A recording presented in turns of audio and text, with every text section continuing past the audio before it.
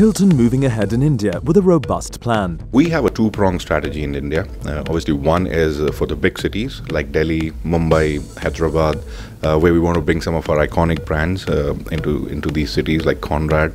We would love to bring a Waldorf into one of the big cities. Also, we don't want to lose out on the tier 2 and tier 3 cities where there's a lot of expansion happening, and we're talking about all the Hamptons and HGIs to come in over there. Cleartrip ties up with the Kerala Tourism Development Corporation as its exclusive online booking partner for local tours and activities.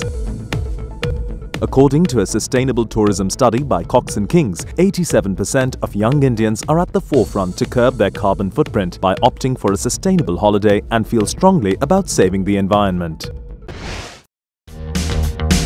We actually get pre-vetted buyers. We've usually had between 2,000 to 2,100 meetings. Our buyers are pan-India buyers. You actually had undisturbed interaction. We've seen people closing business at the show on the table.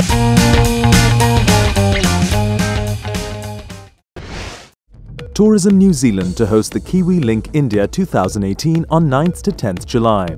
During early July, we will bring a consortium of key New Zealand tourism operators that will come up to Mumbai. They will interact with some local travel trade for 2 days of face-to-face appointments. ITC Hotels added its 12th luxury property with the launch of ITC Kohenur, Hyderabad.